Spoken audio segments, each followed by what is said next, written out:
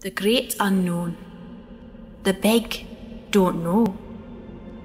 Answers we should but durf not shown. Would it be, could and must? Fear no answer, loss of trust. So hurry to reply with conviction abloom. Inhale and smile, am I right or wrong? If only pride departs, integrity wins out. I know not right now, but let's find out. We should be comfortable not always having the answers. There's no shame in not knowing which way to go. Sometimes the best answers are not always the answers that we give.